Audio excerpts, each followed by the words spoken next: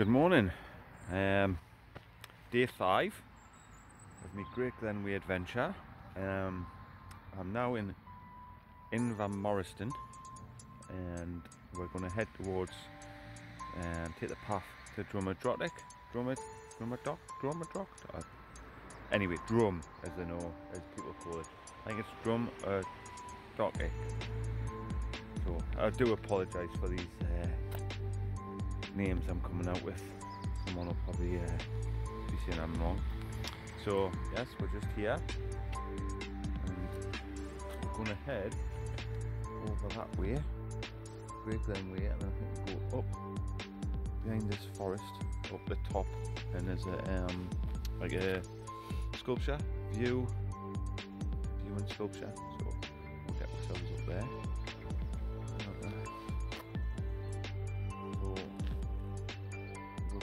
From that way, which is Fort Augustus, yes, Fort Augustus, along the top, up and down on Loch Ness, but you'll see yesterday's video of that on. So yes, so we're getting there.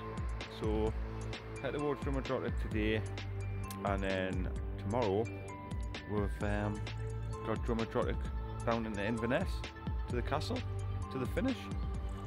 Wow. And how am I feeling? Sit rep. I think my body's aching. I'm not in any pain.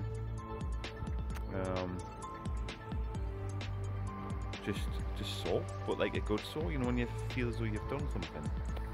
Like, you know, you've worked your body. So yeah. So had a great night's sleep last night. It was very warm. Yeah, really enjoyed it. It's like when you're on any holiday and it's sort of like coming to the end. I don't want it to end. I want it to keep going a few more days. So if we get to, you know, when we're leaving Inverness, possibly tomorrow night, we may stop off somewhere on the way home. It's about a 5-hour journey. So I might do a wild camp somewhere. A couple of ideas where, but we'll see. Well, let's get this adventure over first. So yeah, so we'll head up to them hills and no doubt take some videos and some photos, things that are worth seeing. But yeah, really enjoying it. So let's go. Oh, I don't think you can tell how steep that hill is coming out of Invermoriston. Oh, it's a calf burner, like. Oh, what a way to start the morning. Oh, well, hopefully, once you get to the top of here, I'll be pretty much on the top of the hill for the day. But yeah, I don't think the video does it justice. But you'll find out yourself when you come.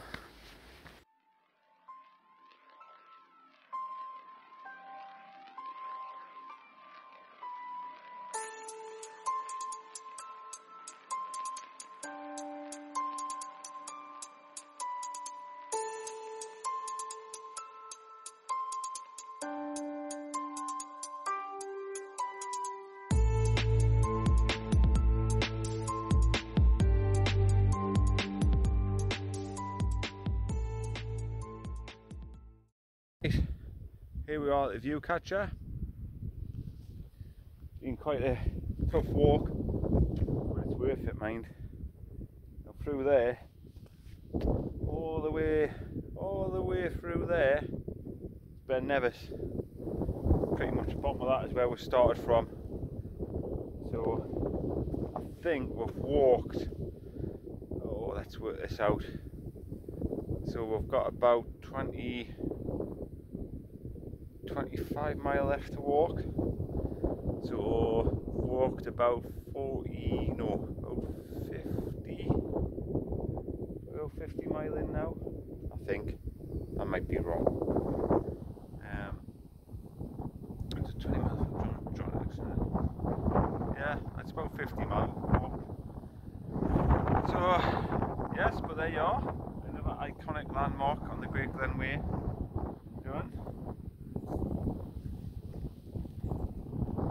tell it's windy, but just breezy, really, just a nice cool breeze.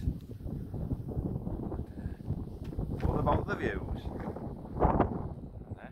Fantastic.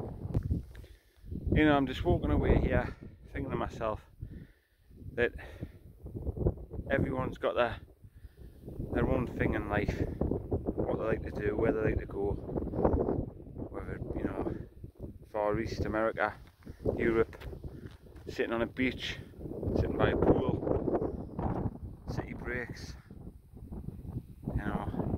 But I tell you what it is, this is my place.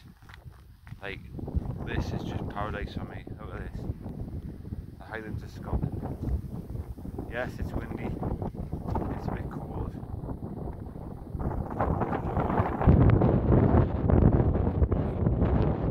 It's fresh. You just see the rain being out here.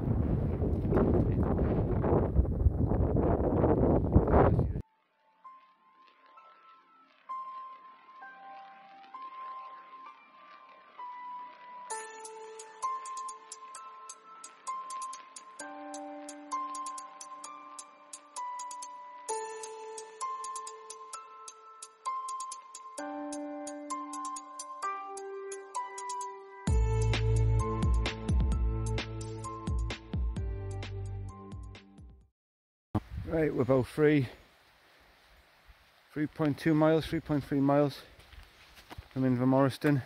Just come down there off the top, and as you can see, little fire pit, little camping spot right on the trail. So there's a couple we've seen.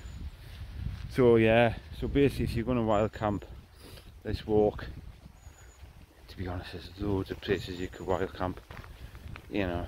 The only places you're not meant to wild camp is actually on the canals, unless it's a trailblazer or designated spot, where you'll see on my previous night's videos where I camped.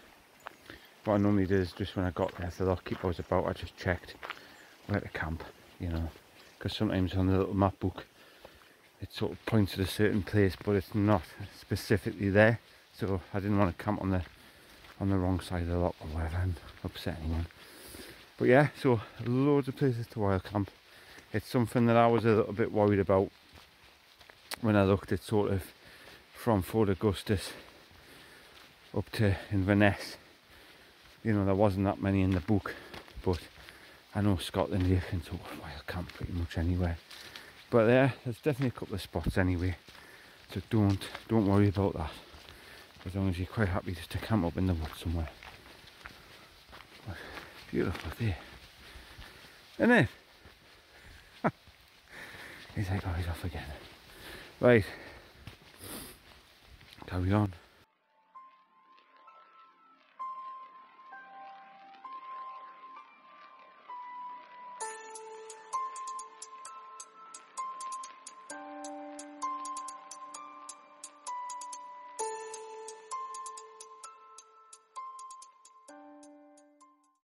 Right, we eventually made it. Drummadrotic Hotel, the Loch Ness Hotel, Drummadrotic. Lovely little single bed, TV, woo, comfort. But get this, right? Because obviously from tomorrow night, well, tomorrow morning, I've got a 20 miler to get Inverness, so I'm going to wild camp halfway through, probably at the eco campsite, somewhere like that. So this is me last sort of that night of luxury before wild camping tomorrow, and then possibly wild camping halfway on my way home. But look at this, right? So I've been away now since last Monday morning. Had a couple of showers on the canals and that, in the shower blocks. But oh my goodness, we have a bath. Yes, that's right, ladies and gentlemen, a bath. A bath that I can lie in and soak in hot steaming water with bubbles whilst reading a book and drinking a cold can of lager. I am going anywhere tonight. I'm staying in. Happy days.